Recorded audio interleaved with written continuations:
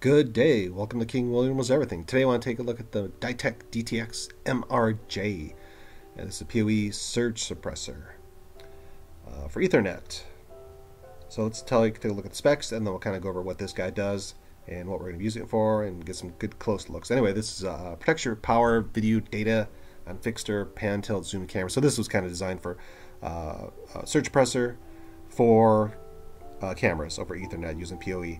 And that's kind of what we're going to be using for. We're going to use them for some other things like wireless access points, but kind of get the idea. It's RJ45 and does PoE plus, so it does a 30 watts, not just a 15.4 watts, so that's kind of cool. You can see some of the specs. Data rates for gigabit, that's cool. Max continuous current is 1.5 amps. Dissipation 3000 watts per pair, all right. And protection modes, line ground, all. So it looks like this has some fairly decent specs for what it's doing. And it's $50, so I think this, if a $50 little part saves your $2,000 camera, that's cool. Let's take a look at how this works. Basically, what you do is you jam your Ethernet cable in one hole and the other one in the other hole. So you have the blue one is data coming in from a switch or from an injector going out to a camera, and the yellow one would be going out to the device. So that's kind of how you would hook this up. So it's pretty simple, just kind of in line. Then you plug in, you wire up a ground on the ground lug. And so they'll take a little closer look at the guy. We'll just do a spin around. You can see the UL listed fancy gold sticker, and here's their generic label.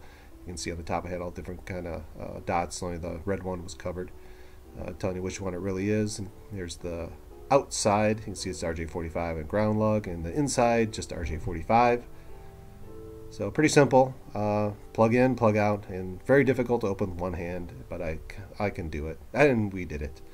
But there's a circuit board inside the little plastic housing, and you can see it's kind of fairly simple. There's not a lot of components on it, and we'll pull this out and we'll take a little click and see exactly what's on that circuit board, and maybe we can figure out how this guy works. And she's out. Pretty simple. You can see the components there. There's one of the RJ45 connectors. That's the in, and that's the out, and there's a little ground lug. Mr. Lug. Hello, Mr. Lug. Very simple little board. Looks like we got some diodes and two components on the bottom. I'm not sure what those are. I'm trying to figure out what them are. But there's really not a lot to it. To kind of see. There's Mr. Bottom. You can see the solder joints for the RJ45 connector and a round hole, which is not used for anything.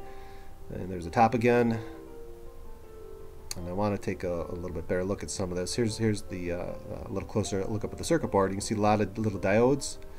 And those two little components on the bottom, that's what I'm trying to figure out what those guys are. That has me baffled. But you kind of get the idea. It's one way. It's got diodes, so data it's protected probably just one way.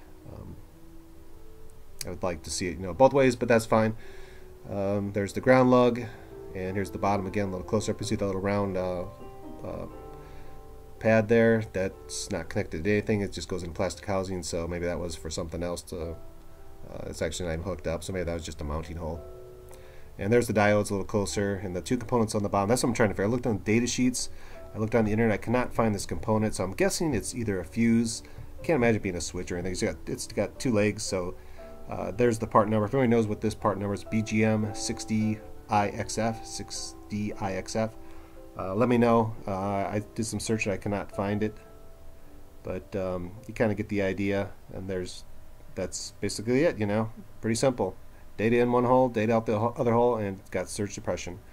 So I'm going to put these into service, let you know how that works out. I was hoping to be more of a lightning protector, and it may be, but we'll see. Anyway, have a great day.